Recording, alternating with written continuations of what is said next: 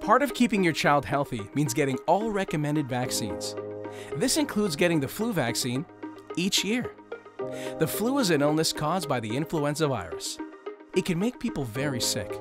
Some can have trouble breathing or get a lung infection called pneumonia. Many people with the flu end up in the hospital, and some die. So, how can you help prevent getting the flu? The flu is contagious, which means it spreads easily from person to person. Flu germs travel through the air in droplets when an infected person talks, coughs, or sneezes. If you breathe in the droplets, you can get infected.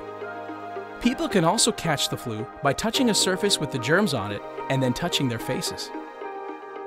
Help protect yourself and your family by washing hands often, staying away from sick people, and getting the flu vaccine. The flu vaccine is recommended for everyone 6 months and older each year.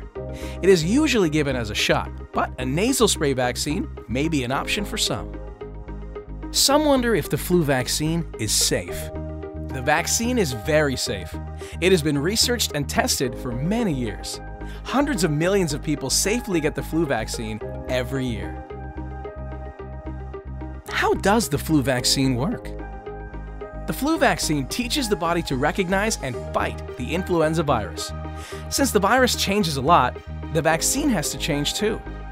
That's why we need to get a new flu vaccine each year. You may worry about side effects, or if the vaccine actually causes the flu.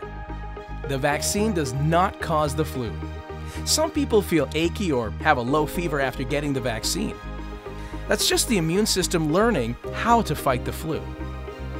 So, can you still get the flu after getting the vaccine? The vaccine prevents most people from getting the flu. Those who do get the flu are less likely to become really sick or end up in the hospital. Getting the flu vaccine each year is a safe and easy way to help keep your family healthy. If you have any questions about the flu vaccine, talk to your child's doctor.